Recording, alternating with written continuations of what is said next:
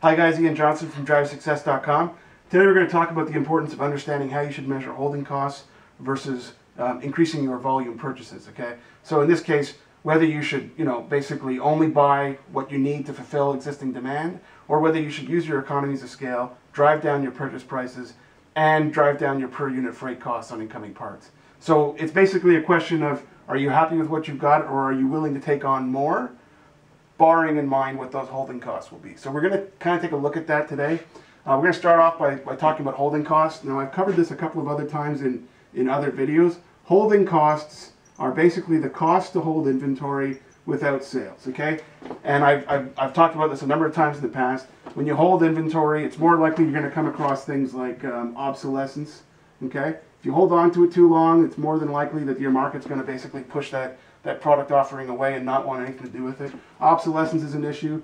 Damage is an issue. Okay, the longer you hold inventory, the more likely it is to become damaged. So damage is an issue.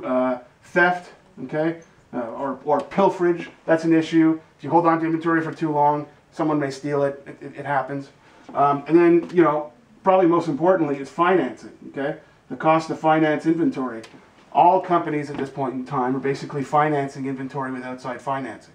And even though interest rates are at historical lows right now, we've got an economy where customers are taking too long to pay. So it really doesn't matter how low those interest rates are. Customers take too long to pay, your financing costs are going to go up. Now, in general, when you look at holding costs, it's generally accepted that holding costs are, on average, okay, about 3% of the inventory value on hand per month. Now, that may seem kind of steep, but that's actually what it is. And if you actually track the cost of obsolescence, damage, theft, finance, and one thing I'd forgotten here is freight, okay, per unit freight costs. If you track these things and these aspects of inventory, you're going to find that 3% is pretty close. So yes, if you had an inventory value of 1 million, it's not uncommon if that inventory value is maintained month over month, year after year. It's not uncommon for that inventory holding cost to be around $300,000 a year. Sounds absurd, but there's a lot of companies out there that have issues with these things. So what we want to do is we want to understand that this 3% monthly holding cost is what we're going to base our decision on whether or not we should buy more or maintain our current position, okay? So we're going to use this 3% and we're going to multiply it by the product's COGS, okay? So let's say month number 1, okay? You buy a product, it costs you a certain amount, it costs you $8 in freight to get into your house, into your warehouse. Let's say it's $10 when it lands into your warehouse, okay? If you hold it for 1 month, that says that it's going to be $10 multiplied by 0.03, which is going to give you, which is 30 cents, okay? So at the end of the first month, your cost at the end of month 1, it's going to be $10.30, okay? Now you're going to hold on to it for another month. So month 2, that's going to be $10.30 multiplied again by 3% because you're holding it for another month. And that's going to equal another, let's say, 30 cents or 31 cents. That's going to make your new cost at the end of month 2 $10.61. So right now, your current situation is you are ordering parts and you are holding them for a maximum period of 2 months. Any parts that you hold in the first month and you sell in the second, you're selling it on a cost of about $10.30. It's $10 to get it into your warehouse in terms of price and freight, and then this 3% is the monthly holding cost right here of 3%, okay? So at the end of the 2 months, you're looking at $10.61. Now, along comes a supplier and he says, look, I got a great deal for you.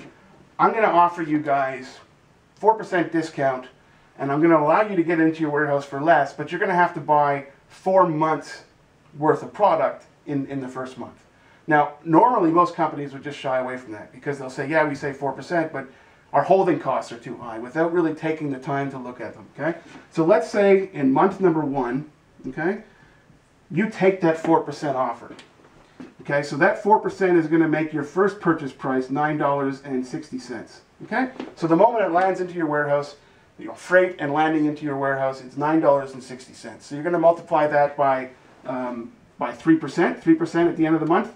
At the end of month 1, it's going to be 29 cents in holding costs, which is going to make your new month 1 cost $9.89. Okay?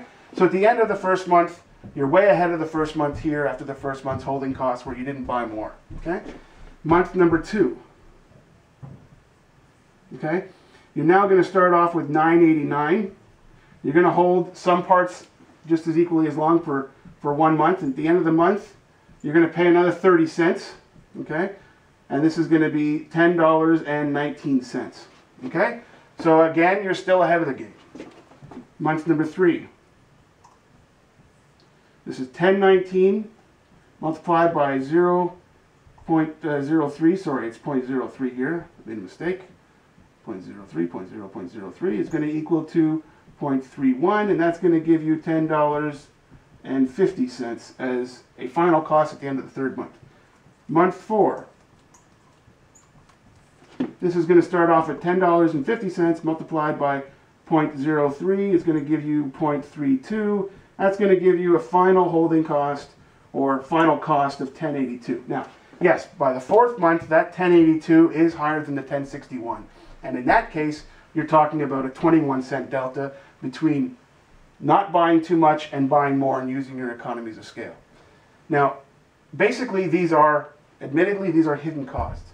But when you track the cost of obsolescence, damage, freight, the incoming freight costs, the cost of theft, and the cost of financing, 3% is an average. In fact, there's a lot of companies that are at 4 or 5%. So this is not unrealistic, okay? What you have to do is you have to determine what your incoming costs are by buying the higher volume. What happens to your freight on the incoming parts? You're going to lower them, okay? And you're going to get a better price. So you want to know what that cost is at the end of each month. Now, mind you, you're not going to hold everything you buy for all 4 months. You're going to make some sales in the first month. You're going to make some sales in the second month. And you're going to make some sales in the third month. Every time you make sales in these 3 months, you're coming out ahead, even if you add those holding costs. Okay? The only time you might lose some amount is right here in the 4th month. You'll still make some sales, but maybe they won't be as high, and your costs will be a little bit lower once you factor in the holding cost of 3%. Now, by that 4th month, you're going to have to place another order. This is how you measure the cost of additional inventory versus the holding costs. But in order to do that, you must understand what this 3% is. Now, there's a lot of things on my blog where you can see that information. I've shown it a little bit here, but you need to track what the costs are of obsolescence, the cost of damage, the cost of theft, financing, and freight, and all the other costs pertaining to electricity and all those other things. And you're going to see that that 3% is not out of the realm of possibility, because I've seen some companies at 4 or 5%. I've seen a lot of instances where damage and obsolescence is just all over the place, and half the inventory is like full of product they can't sell to anybody else, and it's a complete write-off. So if you want to do this type of analysis, understand you may be comfortable right here only because you know that it's not a cost of money. This analysis and this process works if you can control obsolescence, if you can control damage, and if you can control theft. Meaning that if you have the ability to reduce the incidence of obsolescence, of damage, and theft, this will work. So that's it. Holding costs versus volume. Take the time to understand your holding costs. Take the time to understand the offer. Put that offer down on paper. See what it means to you on a holding cost month to month.